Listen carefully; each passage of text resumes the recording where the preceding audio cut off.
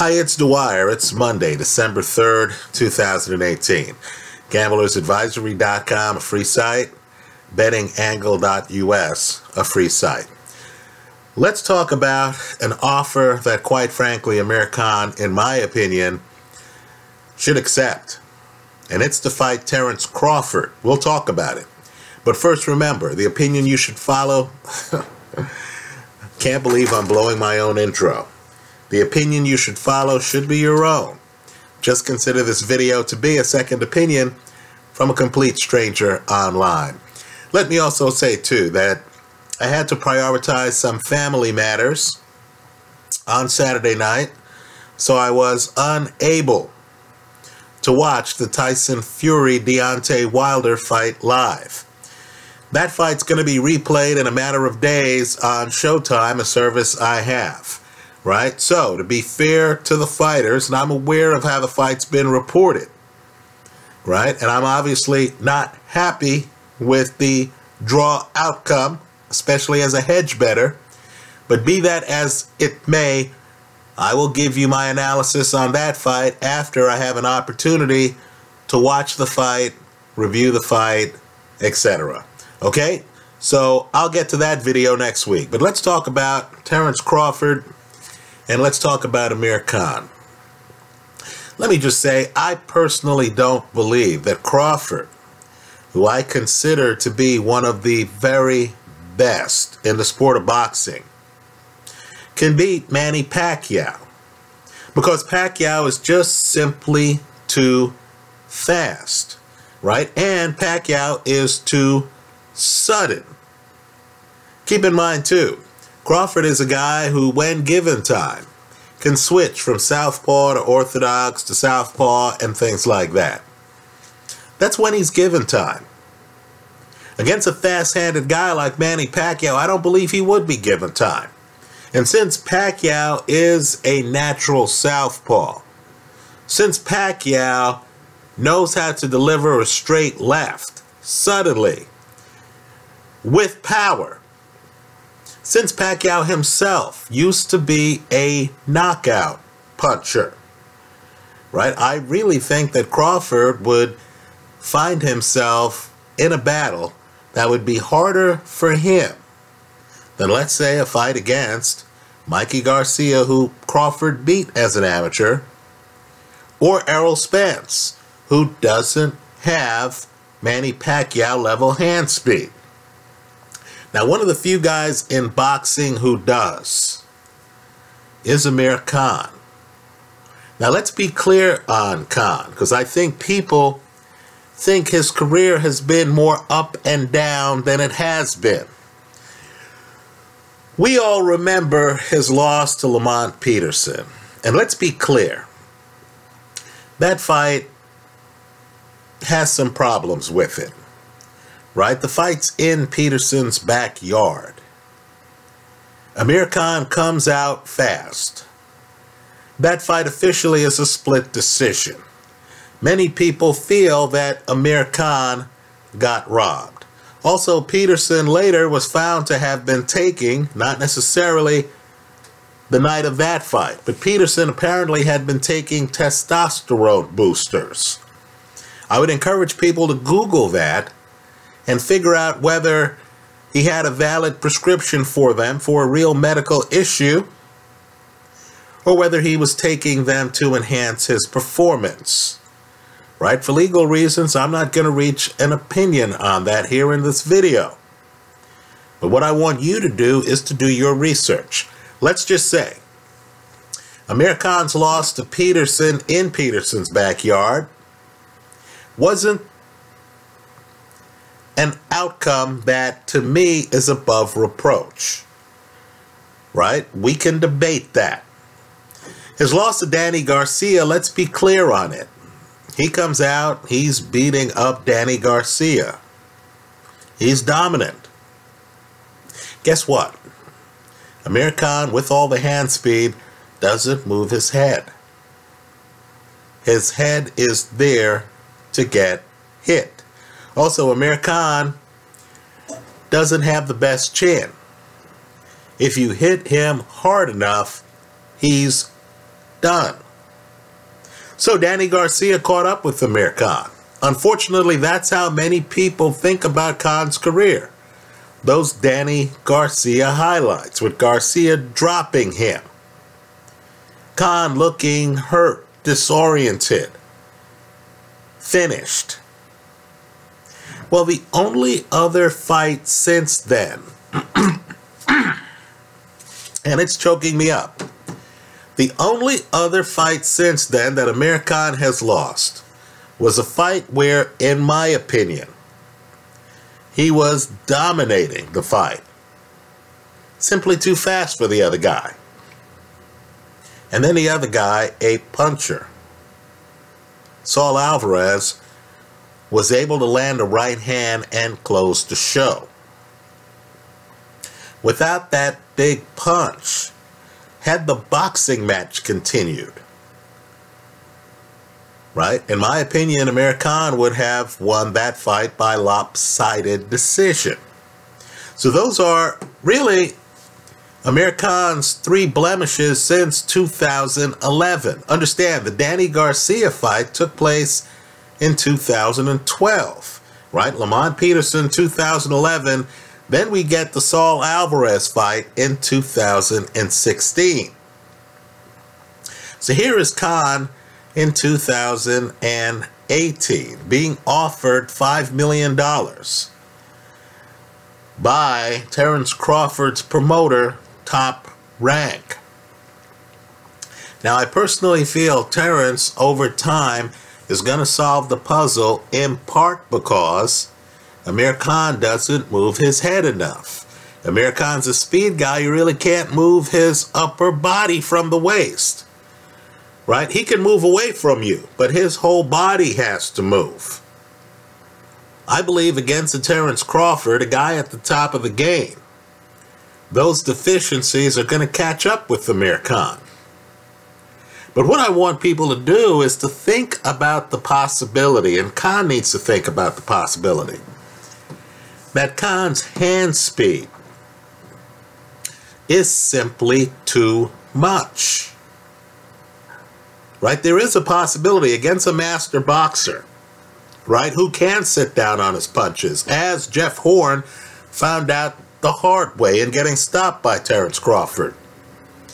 There is the possibility that Crawford, who had a problem against Yorkis Gamboa, another very fast-handed guy, there is the possibility that Amir Khan comes out and is just simply too fast, and that you don't get what you just got in the Deontay Wilder fight, right? Again, I haven't seen the fight, but according to reports, Deontay Wilder drops Tyson Fury in the 9th round, drops him again in the 12th round. What happens if you don't get to the drops part of the fight? What happens if Crawford valiantly tries to catch up with Amir Khan and Khan is able to be on his bike? Khan figures out that he needs to deal in the world of length, not engagement. He needs to give up the idea of walking down Terence Crawford. That's what cost him against Danny Garcia. The fast start probably cost him too against Lamont Peterson. If you're gifted with hand speed and you're a little stiff and robotic, if you have hand speed and you're not defensively blessed, your head is stiff, you can't bend it sideways and stuff like that. If your balance is such where you're upright, you're not a guy who, can just bend sideways and use that while throwing punches to throw off your opponent, right? If your angles tend to be the same, in other words, Saul Alvarez sees you the first round, says, man, this guy's fast. Sees you the second round. By the 5th round, Alvarez is thinking, man, this guy's in the same place, isn't he? Right? I know this guy's about this far from me. If I can just plan this counter, I'm going to catch him naked. If you're a guy who's blessed with hand speed, but you're prone to be caught naked, What happens if we don't ever get to the naked part of the fight? Right? Vladimir Klitschko never got to the naked part of the fight against Tyson Fury. Right? Fury started fast, had the movement, had him baffled. He never got close enough to Fury to knock Fury down. Right? Deontay Wilder was able to get close enough to Fury to knock him down, but even that took, what, 9 rounds? So understand, I know there's a Kell Brook fight out there, and I understand. These grudge match fights, these rivals in your own country, in your weight class, wow, those fights could be huge, right? Chris Eubank, Nigel Benn. I'll agree with that. But I think the boxing cognoscente, the boxing hardcore, the people who look at boxing and who have a top 10 pound for pound list, who know who the top fighters are, who understand who Terence Crawford is, right, folks? He wasn't unified. He was undisputed at 140. Right? Jeff Horn beats Manny Pacquiao, doesn't make it to the final bell against Terence Crawford. Right? Crawford runs into Errol Spence someplace. The two guys have words. Errol Spence says, "You're easy work." Terence Crawford points to Spence's midsection and basically tells Spence, "I'm not buying it. You're flabby. You're not the athlete I am. You're not in the shape I'm in. Have your people call my people. I'll accept the deal." Right? Terence Crawford, quite frankly, is a guy who's a bad man, who thinks he is the BEST at 147 pounds. And I got news for the Amir Khans of the world. Many people believe, many, that Terence Crawford is the best at 147 pounds. I've talked to folks who say, why is Mikey Garcia even fighting Errol Spence? Why doesn't he fight Terence Crawford? You know why that fight's not happening. Because these guys fought as amateurs. Bad experience for Mikey. One he apparently remembers. Well, if you're Amir Khan and you're in your early 30s, and people are looking at your career and they're saying, yeah, you know, he had some big wins, but with that hand speed and that offensive game, I thought he would do better. Right? I thought the big names on his resume would be bigger than Devin Alexander and Chris Algieri. Right? When he stepped up against unbeaten Danny Garcia, he got beaten. When he stepped up against Canelo, he had the hand speed advantage. He knew Canelo's only shot was to catch him. How did he get caught? In the first half of the fight, no less. So this is Amir Khan's shot at redemption.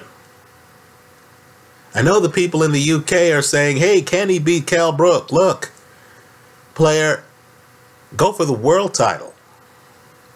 Right? I mean, you're in your early 30s. You're not a heavyweight. In other words, you don't age as slowly as heavyweights age.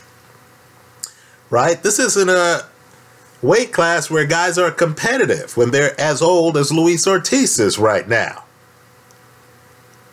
Your game is speed. Right? You understand that speed might not age well. You're getting an offer to fight one of the very best in the sport. A guy who's unbeaten. You beat him, we'll always remember that accomplishment. You beat Terence Crawford, and when they start talking about Amir Khan, mention of that fight is going to be in the first paragraph. Right? For me, it's a no-brainer. I understand that Kell Brook fight has a long history of negotiation. right? There has to be a reason why the two guys haven't jumped in the ring yet, right? You have a real offer on the table. It's for real money from a real promoter, top rank, against a real opponent, right? You need to have your lawyers take a look at the contract, and then, quite frankly, if they say to you, looks legit to us, you need to sign it. After you sign it, you can ask other questions like, where's the fight taking place? Right? And stuff like that. But as long as it's 3 minutes a round, as long as it's a 12-round fight, with Terence Crawford's title at stake, I think Amir Khan has to take this deal. He'll be too fast for Terence Crawford for at least the first 4 rounds. The question is whether Crawford can then turn into Saul Alvarez and close the show after that, right? Hopefully, Amir Khan has looked at his own films and realizes that he can't hang in the pocket as long as he did against Danny Garcia and Lamont Peterson, right? Get on your bike, stick and move, use length, throw a jab, use distance, right? Flurry, move away from him. You do that for 12 rounds, you might just end up with his title and a hell of a lot more respect from the boxing public. That's how I see it.